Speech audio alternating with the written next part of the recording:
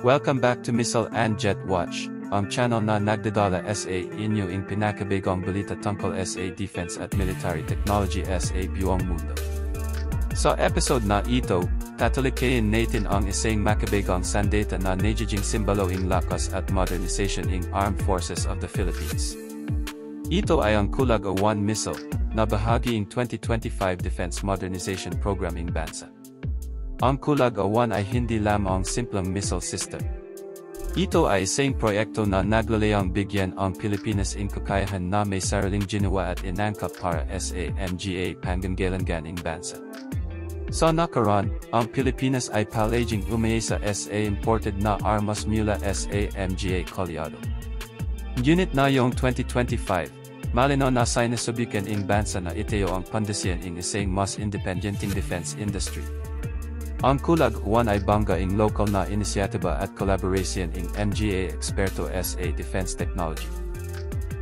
IASA mga pinakamahalagang aspeto ing Kulog-1 ay ang kakayahan nitong magbigay ing mabilis at tayak na strike laban sa mga target, maging sa lupa o dagat.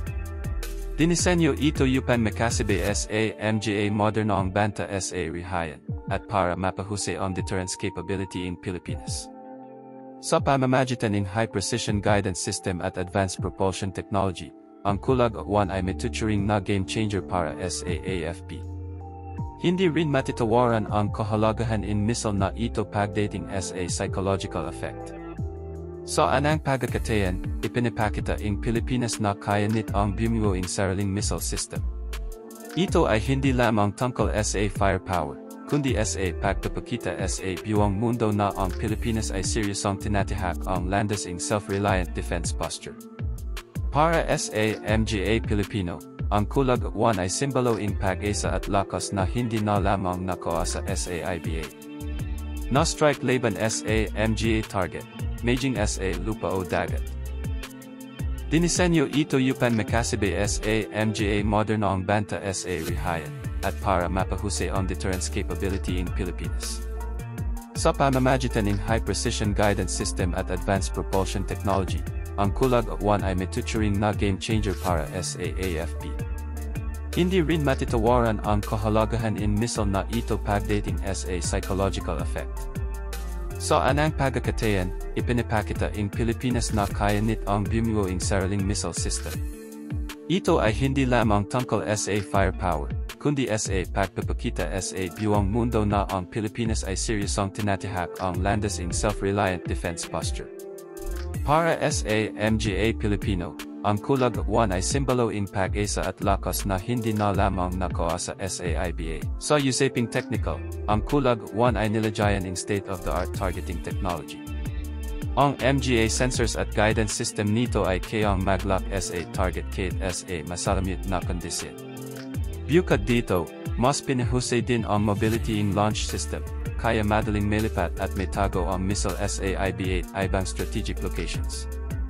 Ang mga ganitong katangian ay nagdadala ing flexibility para sa AFP, isang aspeto na mahalaga sa depensa ing isang archipelagic nation tulad ing Pilipinas. Bukod sa teknolohiya, malaki rin ang papel ing Kulog-1 sa pagbibigay ing trabaho at pag-unlad sa local na industriya. Sa pamamagitan ng proyektong ito, maraming Pilipino ang na-involve sa research, engineering, at production process. Ang ganitong hakbang ay naglalagay ing pundasyon para sa mas malawak pang industriya ing depensa sa hinaharap. Ang epekto nito ay hindi lamang para sa milita, kundi para rin sa ekonomiya ing bansa.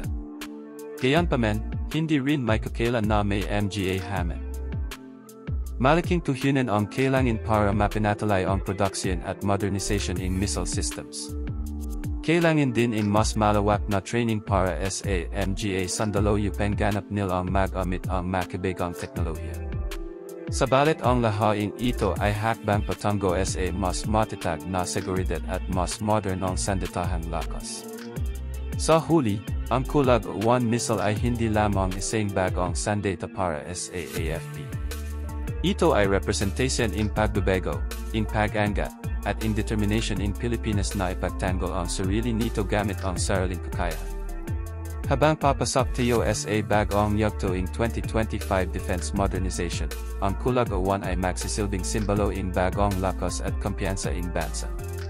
Salamat sa panonood dito sa Missile and Jet Watch. Kung nais mong manatiling updated sa mga pinakabagong developments sa missiles, jets, at defense modernization, huwag kalimutang mag-subscribe at i-share ang video na ito.